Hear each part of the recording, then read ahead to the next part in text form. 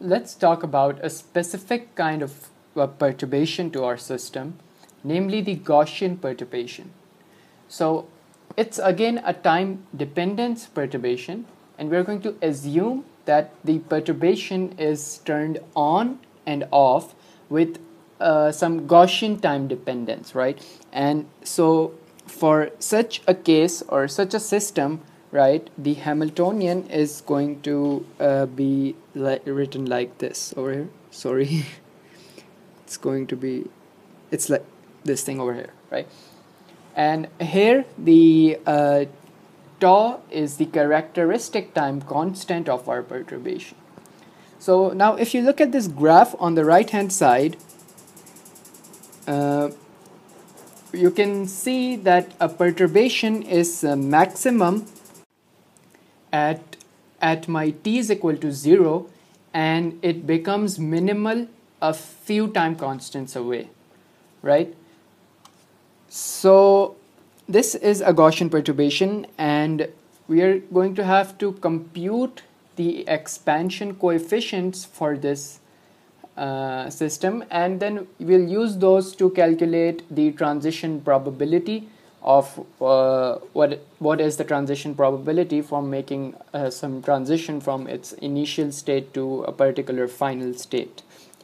And then we are going to interpret that result, that expression or the probability, and we are also going to see that why do we use this kind of an example to study the perturbation, right? Okay, so let me start with first by recalling that I derived from my previous video on transition amplitudes.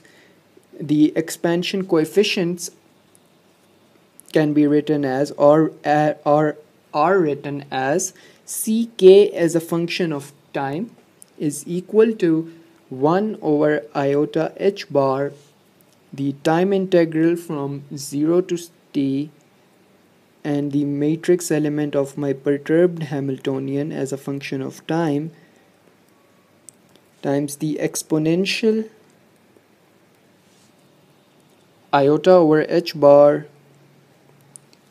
the difference in the energy of the states Ek minus Ei, times my some t prime, and the integral is then going to be carried out over some t prime, right? So dt prime, right? And here again note that my Ek minus Ei over this h bar is known as the Bohr's frequency, omega ki, right? Okay, so well, for our specific problem of the Gaussian perturbation, look at our graph over here, that the perturbation is maximum at my time equals 0 and is minimal from negative infinity, and when you go to positive infinity the perturbation is minimal or it's turned off, right? Okay, so for such a case, then my expansion coefficients, let's call them Cf for this example, the limit of my time integral will change, and so it will go from negative infinity to positive infinity. And for such a case, let me write down my expansion coefficient. Cf as a function of time is then simply going to be 1 over iota h bar negative infinity to positive infinity, the matrix element of my perturbation, time dependent perturbation Hamiltonian.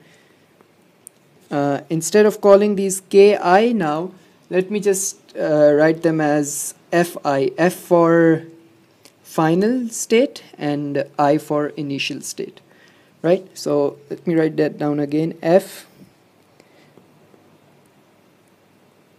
and my I over here times usual the exponential function of my iota over h bar, the difference in energies, that is Ef minus Ei, and t prime, the integral is over dt prime. Right. So we could have used simply t over here, because now the integral limits are not from 0 to some t as an expression, but minus infinity to positive infinity. But let's just go with t prime, right? So t prime is nothing but the time, right? The normal time. Okay, so now again let's use the Hamiltonian, this Hamiltonian over here for my system, and let's plug it over here in this. So all I'm going to do now is put the value of the Hamiltonian, that is v naught exponential negative t square over tau square, in this expression of my expansion coefficients. So let's do that on the next page. So, and what I'm also going to do is that note that I just mentioned before, that my omega fi is going to be my 1 over h bar times ef minus ei. So in place of where I have ef minus ei over h bar in my expansion coefficients, I'm going to replace it with omega fi, right? So that will shorten our expression, and I'm going to insert the value of, or the expression of the Hamiltonian in my expansion coefficient. So let's do that over here. So that will be my cf as a function of infinity, right? Now because t is going to infinity, is equal to 1 over iota h bar, the integral from negative infinity to positive infinity. Now I can have v naught, and the exponential term I can take it outside, right, of this matrix element thing, because that is just a constant. However, v naught is a function of an operator, right, and so it will act on my I, so I cannot just move that around. Okay, so now I'll have here my exponential negative t square over tau squared times my exponential, that was my iota, and I'm going to replace that quantity with omega fi. So omega fi t prime, and let's close this expression, and I'll have my dt prime. Alright, so now this is the expression for my expansion coefficient, and now what I can do is, if I look at this exponential over here, it can be written in terms of my sine and cosines, right?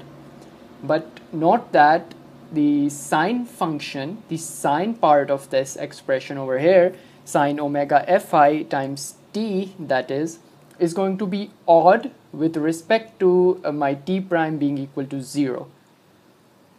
And so then if that is the case, the sine function is just going to vanish. So it will be 0, and I'll be only left with the cosine part of my exponential, this exponential over here, right? So I'm just, now what I'm going to do in next step is write it in terms of that sine and cosines, but my sine part is going to vanish, so I'll only be left with the cosine part of it. So let me do that over here. Cf as a function of infinity is going to be 1 over iota h bar, and I'll have this matrix element will come outside the integral because it's not dependent on time. So write like this, and then I'll have my integral again minus infinity to positive infinity. And now for this expression over here, the exponential, I'll have my cos omega fi times t, right, and this exponential over here. So exponential negative t squared over tau squared. Alright, and then let's not forget the dt prime. The dt prime And now recall from integral calculus that this integral of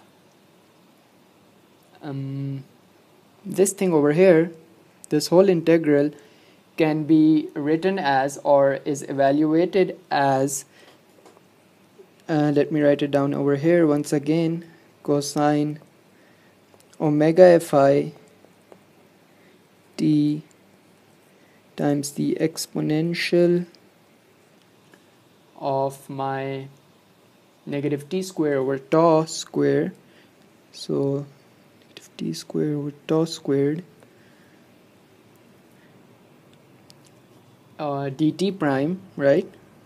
Or I am not writing t prime for my this cos and t, so I'll just say that this is dt now.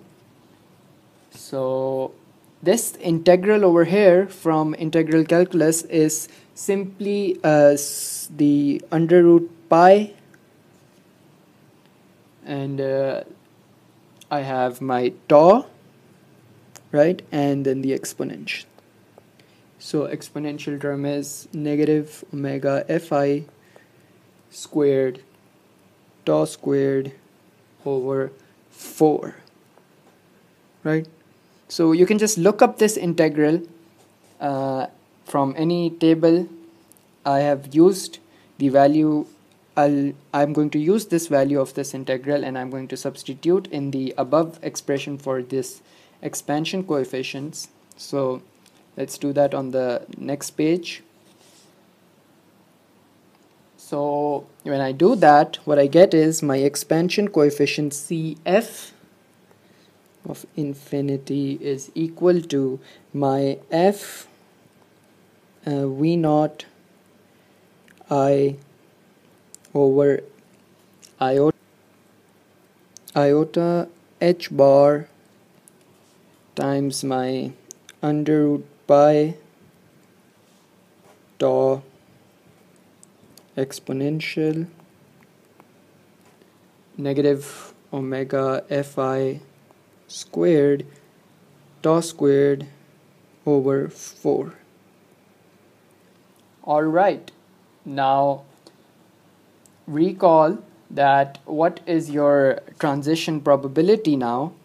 So from the previous lecture on transition probability, we derived that the transition probability for the transition from I to F state is given as the modulus square of my expansion coefficient, right? So it was t over here, but my t is now infinity.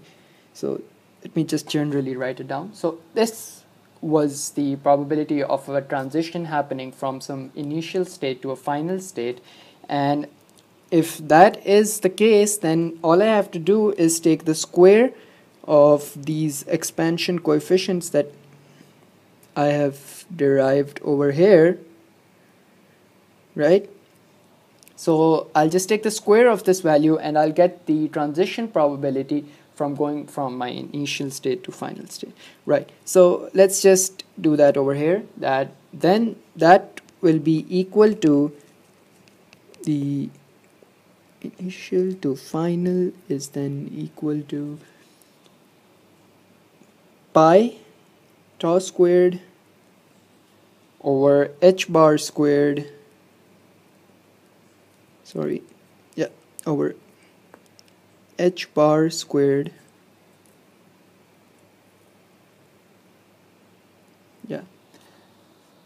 and times the modulus square of my this thing over here times the exponential. Now I'm squaring the exponential. What that simply means is that I'll multiply with 2 whatever is in the exponential, so I'll get this thing over, instead of 4 I'll get 2 now, right? So this expression over here, right, gives me the probability of the transition happening, right? And so let's interpret this result now, right? To interpret this result, see that this result, this expression over here, what it tells you is that to have enough amount, or say an appreciable amount of probability for the transition from state I to state F, right, the time constant must be of an order of the inverse of my Bohr's frequency. So what that means is that the time constant, order of time constant must be of the inverse of my Bohr's frequency. So that is what it means, right? Okay, so so that there are the frequency components in the time dependent Hamiltonian that include the Bohr frequency omega Fi for the transition, right? So what lesson or why do we use this example is that it concerns a perturbation that is like turned on and off very slowly, right? So what that means is that it is the time constant is very long compared to any other times. So any other time t, right? And so as the time constant becomes large enough, the product omega Fi times tau approaches infinity, right? That's obvious. So the probability of the transition then happening between the two states will then go to 0. That means that there will the transition will not happen, or almost not happen, right? So this was just an example of the transition probability that we derived in the previous lecture for time dependent perturbation, or the time dependent Hamiltonians. And I hope that this gives you a bit of an idea of why do we use, or what is the reason for the transition probability, right? And so in next video we'll continue. Maybe I might look at an example for a harmonic oscillator and the transition happening in the states of the harmonic oscillator, right? So that's it for this video. I hope you enjoyed and gained something useful from it, right?